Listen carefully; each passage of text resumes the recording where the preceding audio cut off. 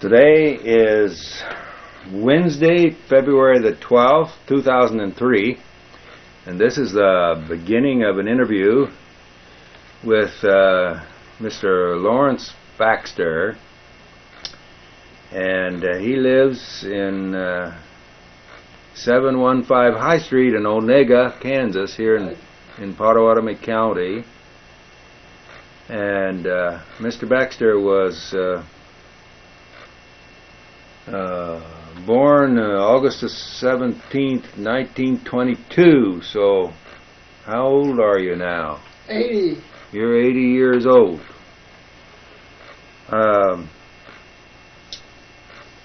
My name is Dean Schowengerdt, and we're meeting in my home today in Wamego, Kansas, and I will be the interviewer. And I am the coordinator in our county for the Veterans Oral History Project. We thank you, Mr. Baxter, for coming in today. What were you doing? You remember what you were doing when Pearl Harbor started? It was, when we heard it first, it was Sunday afternoon. Sunday afternoon, and you're... And that was the big story that day, I'll tell you. And, of course, everybody knew that we was in trouble. You were in high school? And, no, I graduated in 1940. Oh, so you were already out of high school. I was out of high school, and of course, then right after Pearl Harbor, Fort Riley opened up, and I went up there and worked that winter, and then the summer of '41 I went to Wichita and went to work for Boeing. Boeing Airport, there, really? And I worked at Boeing till I got drafted. Mm-hmm. So, when you were drafted, where did you go? Went to Fort Leavenworth and got drafted there, and in '43, I didn't think I was ever going to leave Leavenworth, but anyway, I finally ended up in Lincoln, Nebraska. Really? That's where they sent me, and there's where I took my basic training. And then after I got my basic training, they sent me to Laurie Airfield in outskirts of Denver. So how long were you in basic training? I was in basic training, I don't know, 8 weeks, something like that. That was... And then they kind of cut that short a little bit because they wanted to fill classes out in Laurie Airfield. They wanted me to go through armament schools, what they called it at that time. Loading bombs and air and in the big ones, and then in the fighters, your smaller guns we had to put the ammunition in for. It's what I was trained to do. I see. How long did that last? That lasted about 9 weeks, I believe, but I was there just a little longer than that, not much. Then I was sent to the West Coast in the spring now, and the 44. Yeah. And when we left Denver, we left a big snowstorm. We got to California, of course, you know what they always advertise that for, sunshine, and it was.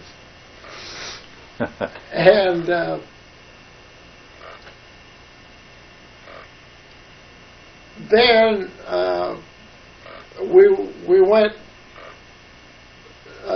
just with a whole trainload of soldiers. But then anyway, I got to go with a bunch to what it amounted to just training new pilots. They were just cadets out of cadet school, and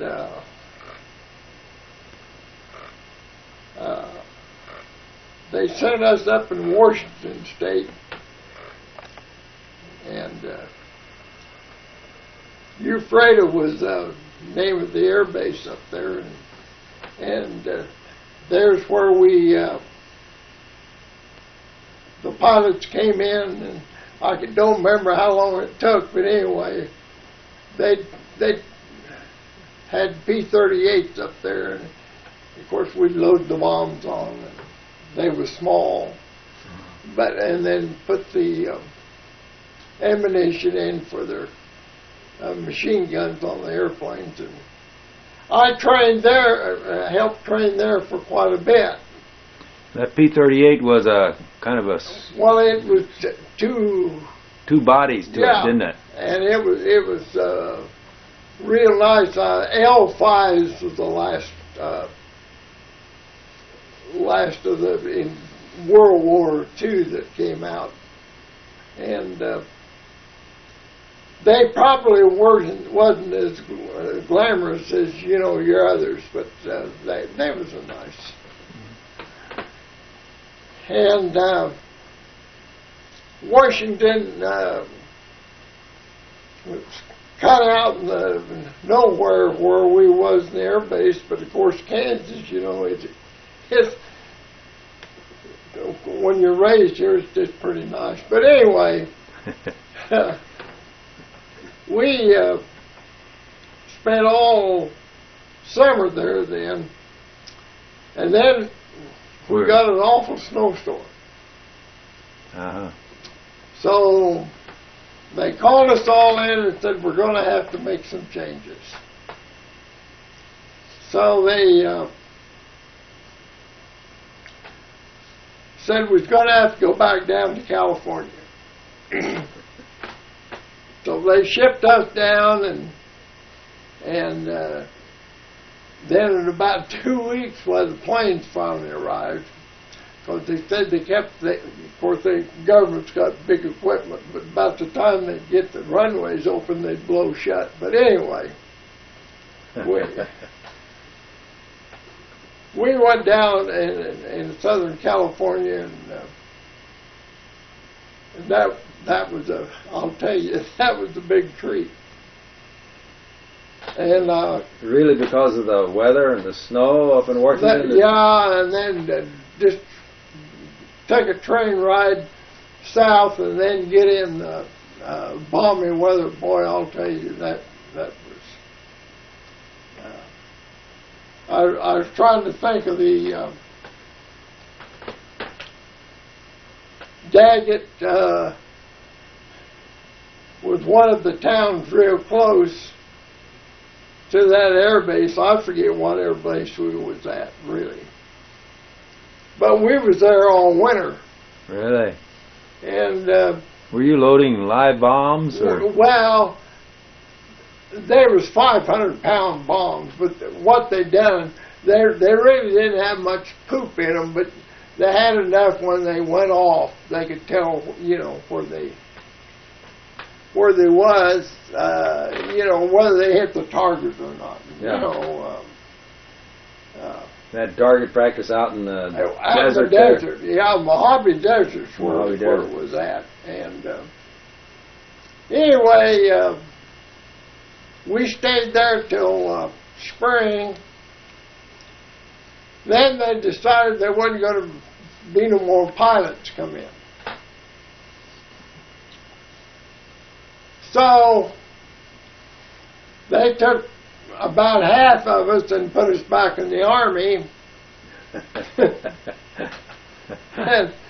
and sent us to Alexander, Louisiana. I'll never replace that. They had more snakes there than you could shake a stick at. Oh, really? But we trained there quite a bit, and of course, boys will be boys, and some of them shot a bunch of hogs. It's kind of wild hogs. Wild hogs. Mm-hmm. But there wasn't no more of that because they made them get out there and load them up and haul them off. So that was the end of that good time. But there's where we took our infantry training. So they had you marching and carrying a pack. And sleeping on the ground and get up and they'd be snake because we'd be warm. You know, Louisiana's pretty swampy.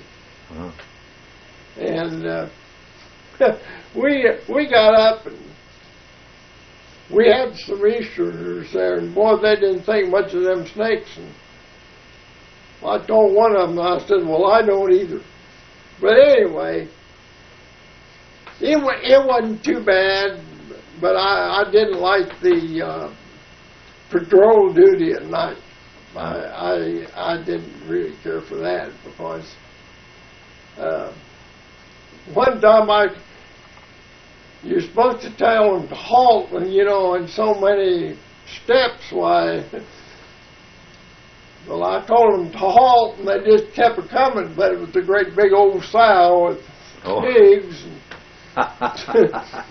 So got over that, but no, I didn't. Then when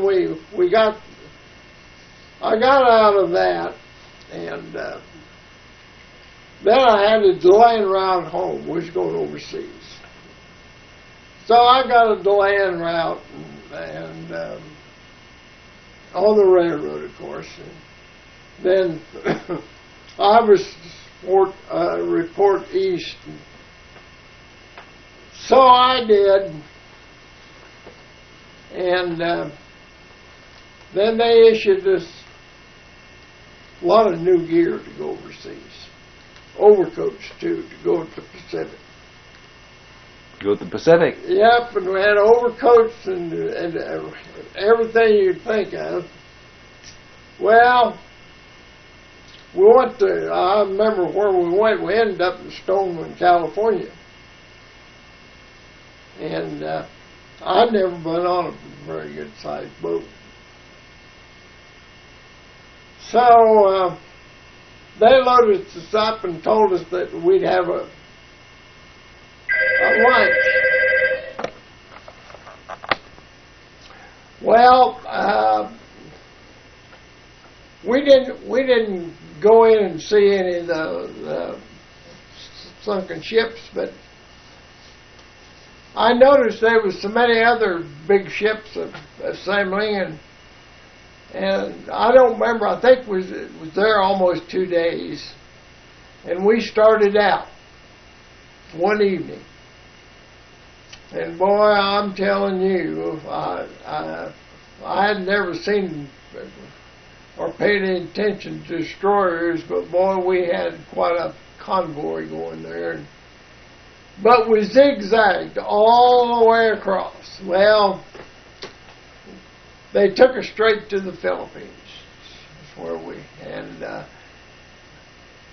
we passed one island that you could see some sunken ships or hulls, you know, off of the. And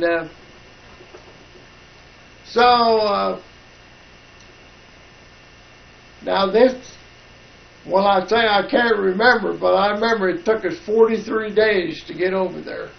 We go one way and then just kept it zigzagging. Well, we got over in the Philippines and we unloaded this and went to shore. Didn't have no docks or nothing. They just unloaded this. Anyway,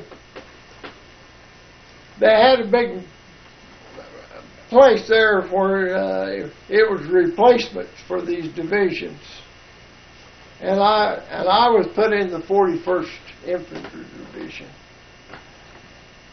and they was okay. Anyway, I was put in the 41st Infantry Division, And of course the rumors, the atomic bomb hadn't been dropped yet.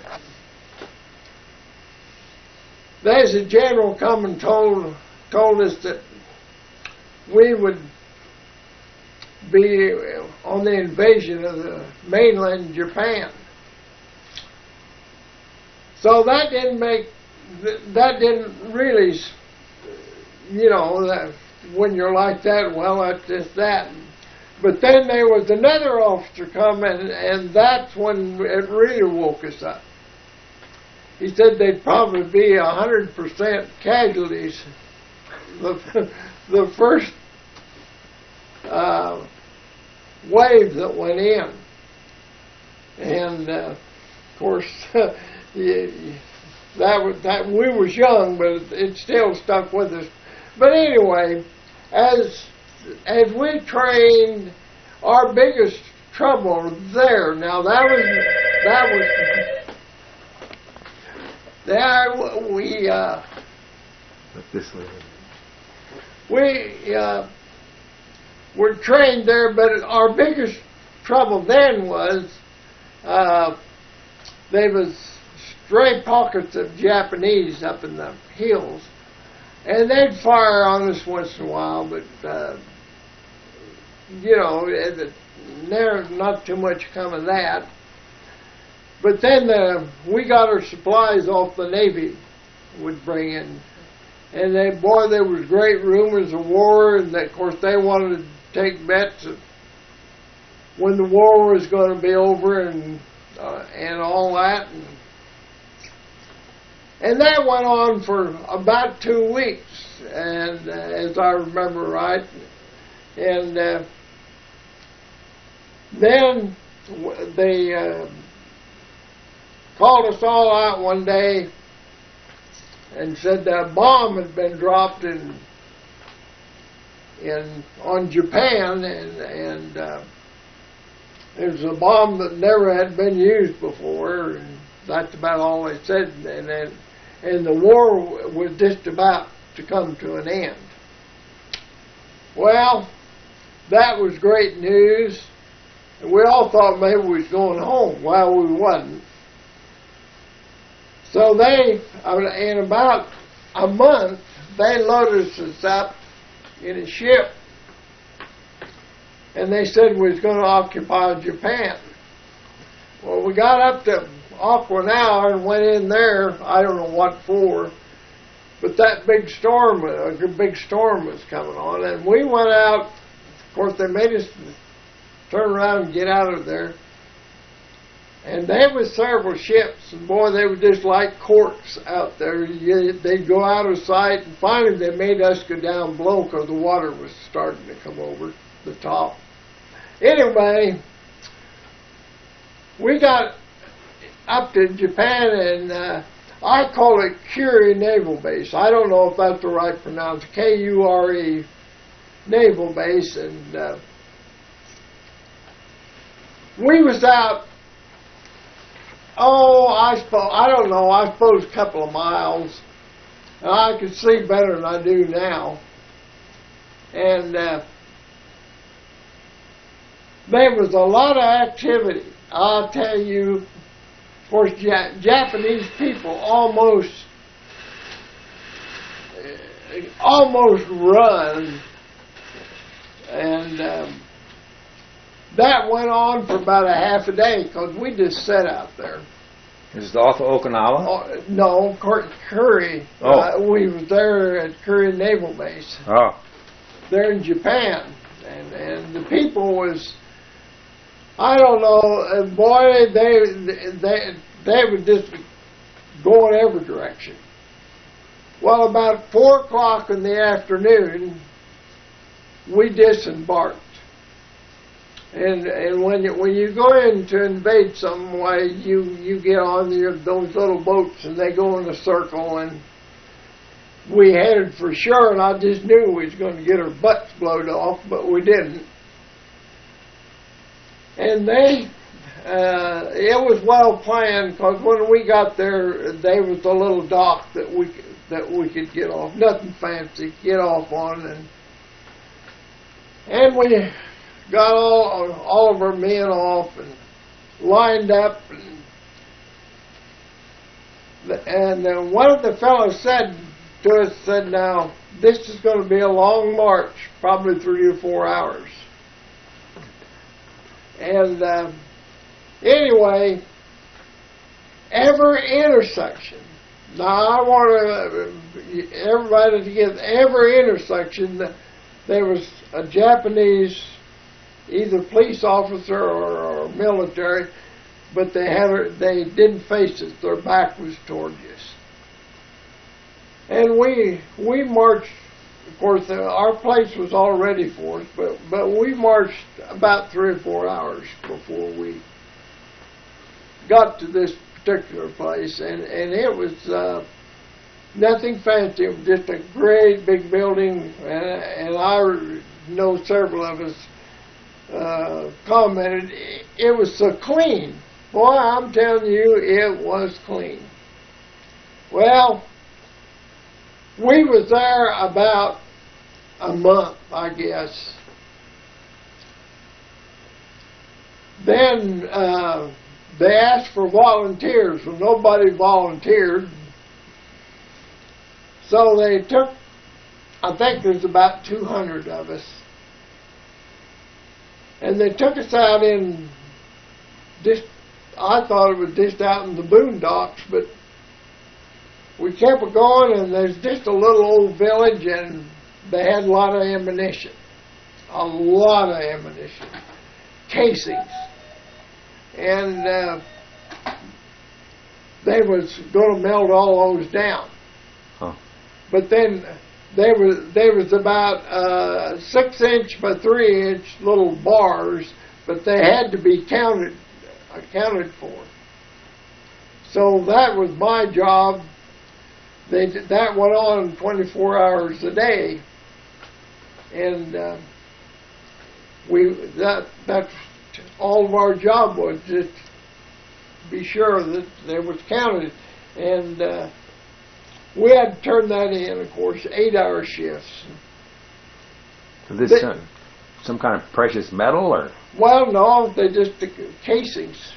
They just didn't, and then they wanted us to go over and be sure that Japan had a great machine shops, and it had U.S. on it too. But anyway, we went over, and there was long pieces of kind of bronze metal. I think 2-inch in diameter is the biggest. And we went over there, and they loaded that on a barge. And I don't know how many thousands or millions of dollars we dumped out in the ocean. And then when we got that done, why, or we wasn't quite done, but anyway, they wanted volunteers for about 10 or 12 soldiers. Well, nobody volunteered, so I was one of them they picked, and they had leather goods, you know, like old saddles and stuff like that. And I expect that pile was as high as this ceiling and probably half a block long. And they burn it. Was this in southern Japan? The Americans just plain old burn it. I'm not sure where this is now. Philippines or Japan? Japan. That was in Japan. On the mainland of Japan. And they just burnt that. Well, then we went back to where we started from, and they said, "You're going on a tour tomorrow." So, well, that was all right, but I'm not sure it was all right. It's because where they dropped the bomb, they went in there with bulldozers and just bulldozed them. And the Army trucks with all these GIs went. And you can't believe how hot that atomic bomb was. It just, well, a sake bottle, that's what they had their liquor in, was about like, but it would be about like another bottle of old lime ricky or something like that. They was just fused together, melded together. The trucks, and I'm saying trucks, that we saw, it just burnt the tires off of them. They wasn't just nothing standing. And they had some pretty good buildings. Their propaganda said they was all just would burn up, but and it did, like a stone building, there was nothing left but the frame. It just burned everything. And the first thing you notice when we come into town, that river was pretty good size, about like this Call River probably, and a bridge about like that. The bridge was there, but the banister was gone. It just blowed the banister,